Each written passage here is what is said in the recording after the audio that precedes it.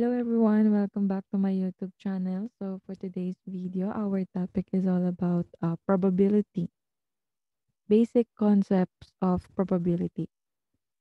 Our objectives are define an experiment, outcome, sample space, and event. Distinguish experiment, outcome, sample space, and event based on the given examples. Appreciate the basic concept of probability in real life situation. So let's define first what is probability. Probability is the possibility of occurrences of events in a man's life or the chance that something will happen, which can be expressed as a fraction, a decimal, or a percentage. So ang probability, ito yung mga posibilidad na mangyari sa buhay ng isang tao na na-express natin sa fraction, sa decimal, at sa percent. So, pwedeng magamit ang probability kapag kumukuha tayo ng exam, kapag may true or false, and multiple choice type. Pwede rin magamit ang probability sa mga posibilidad na ruta papunta sa school. At magagamit din ang probability kung uulan ba tomorrow o hindi. Kung magdadala ka ba ng umbrella o hindi. Okay, so let's start with experiment. So, dito na papasok ang basic concept ng probability. Experiment is a chance process that leads to a well-defined result called outcome.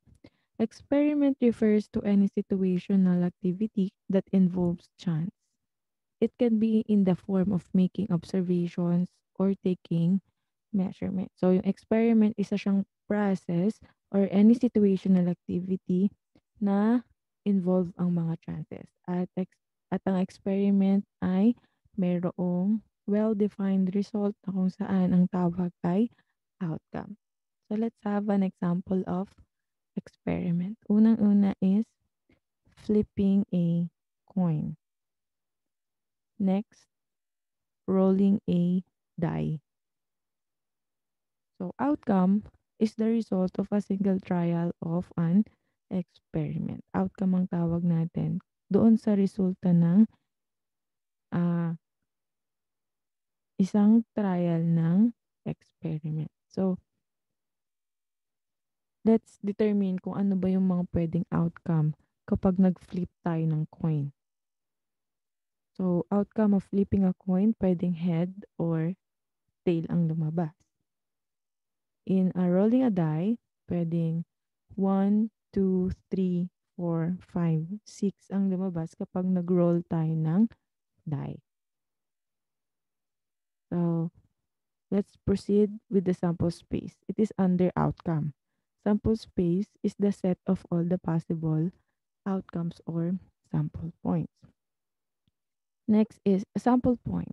Sample point is just one of the possible outcomes. So the difference between sample space and sample point is, or in sample space is the set of all the possible outcome, while in sample point it is just one, exactly one of the possible outcomes. So let's have an example.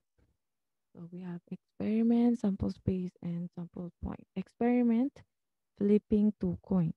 So sample space, pwedeng head head, head tail, tail head, and tail tail. So sample point, just one possible outcome, pwedeng HH or head head. Rolling a die. Sample space, 1, 2, 3, 4, 5, 6. Sample point, pwede siyang 5. Under experiment, rolling a coin and a die simultaneously. So sabay, rolling a coin and a die nang magkasabay. So pwedeng ang mga sample space natin ay head 1, head 2, head 3, head 4, head 5, head 6, tail 1, tail 2, tail 3, tail 4, tail 5, and tail 6. So, sample point pwedeng ang lumabas ay tail 3. Last example, experiment, drawing a card from a deck of 52 cards. So, ang mga sample space, 13 diamonds, 13 hearts, 13 spades, 13 clubs, including the ace, 2, 3, 4, 5, 6, 7, 8, 9, 10, jack, queen, and king. Okay, so ang pwedeng sample point natin ay queen of hearts. Note that kapag nag-draw tayo ng card from a deck of 52 cards, hindi pwedeng ang sample point natin ay queen. Queen lang, hindi pwede. No, kasi meron tayong queen of hearts, queen of diamonds, queen of spades, and queen of clubs. So, dapat specific sa sample point. Okay?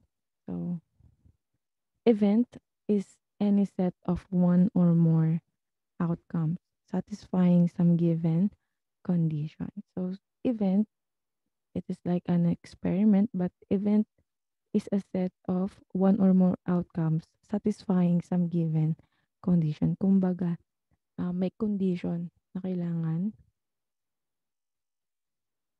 sa resulta.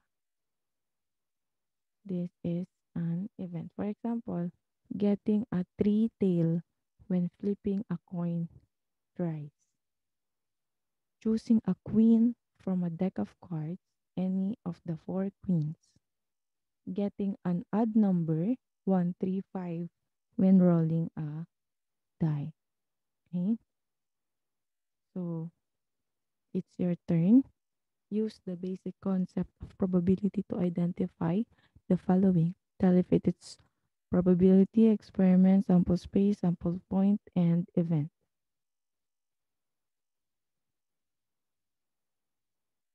Do you have any question? I hope you're learning.